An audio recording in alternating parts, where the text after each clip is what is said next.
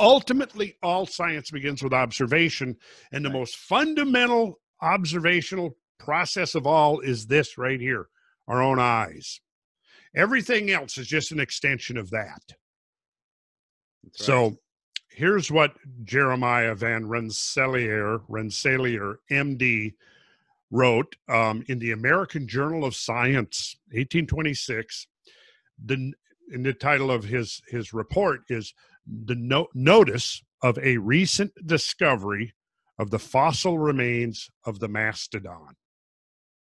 He says, during a jaunt made last month in company with Dr. Decay and Mr. William Cooper to the tertiary region of New Jersey, we had the good fortune to disinter and to bring to the city the skeleton, nearly entire, of a mastodon, or mammoth as it is colloquially but improperly termed. About 3 miles west of the watering place is situated the farm of Poplar, occupied by Mr. William Croxon, Esquire, and owned by his father, who nearly 6 years ago began to reclaim a marsh about a quarter of a mile from the house. A marsh would be a low area. Usually it will be very boggy. There will be peat deposits typically in a marsh. Sometimes they can be very thick, right? This marsh was usually covered by about 2 feet of water. The water was easily drained off. When the moisture having evaporated and the earth particles consolidated, the surface sunk very gradually between 2 and 3 feet below its former level. Last year, in crossing this field formed by the reclaimed marsh, the attention of the proprietor was attracted by something sticking out of the ground. A lot of these finds are somebody seeing something sticking out of the ground, which proved to be a tooth. He then searched a little and found part of the head of a large animal, partially exposed, being covered by grass only. Mr. Croxon had the kindness to conduct us to the spot, where we soon found sufficient inducement to dig, and in short time our hopes were fully realized and our most sanguine expectations surpassed.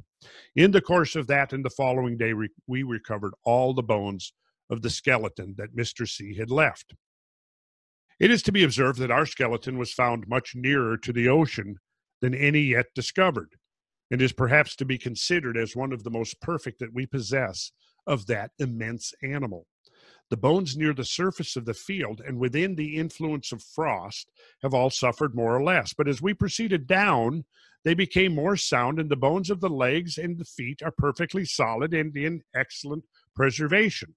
Its position, corresponding with that of the skeleton recently found on the Wabash, was vertical, the feet resting on a stratum of sand and gravel. How do you get a skeleton preserved vertical? Right.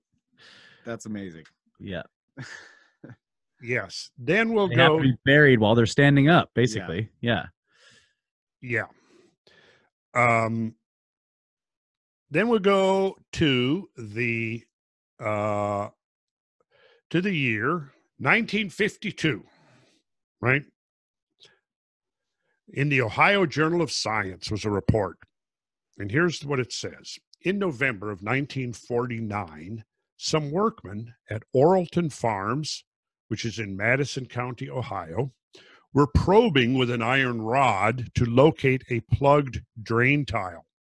Striking a hard object, they made an excavation, finding instead of a tile, a large mammal bone. The manager of the farms notified members of the staff of the Ohio State Museum, who identified the specimen as that of the mastodon Mammoth americanum. Arrangements were made to excavate the site. Excavation showed that the bones were lying on and in a layer of limey clay or marl, about 1 foot in thickness, which extended to a depth of about 3 feet. The marl lies upon the glacial till. Above the marl layer is a layer of black muck, or peaty material, peaty material about 2 feet in depth. Now, again, so what we have here is kind of a low basin environment, kind of a marsh, right? Just very similar to the finding that we were just looking at from 1826. The remains of this mammoth are found in there, buried near the surface, right? So it turns out then, going on here, that the skeleton proved to be badly disturbed and the bones crushed and broken. As an example of the amount of disturbance, one of the ribs lay beneath one of the tusks, while another was thrust through an aperture in the pelvis. A shoulder blade rested to the right of the skull, and one of the large neck vertebrae was found about 10 feet from the skull, near a portion of the pelvis. In spite of the wide dislocation of the parts, the bones of one of the feet remained intact and in place in the spot where the animal last stepped. Even the largest of the bones, such as the thigh bones, were broken squarely across, indicating that some considerable force had been exerted upon them.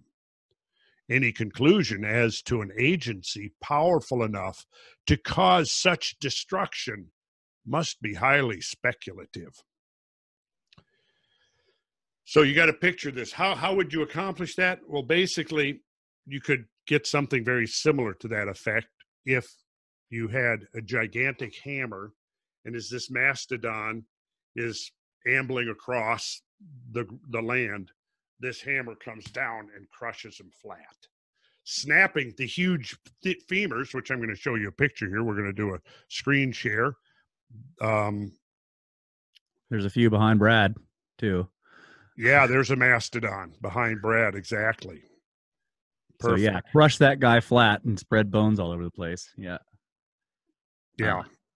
Okay, here we go. So here's the pit. And oh, this is the one you were just talking about. This is the one I was just talking about. Yeah. So here he is. He's cleaning off the skull, which is right there. And you can see some of the other bones right over here. They've got the pit roped off. And you see that's buried under, looks like a total of about 4 feet of material here. There's the femur right over there. That's the thigh bone. Okay, so here's the femur. And the arrow is pointing to a break right there where the femur has snapped.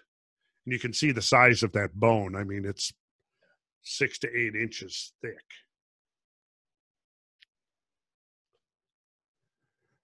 So, interestingly, what do we attribute an incident like that?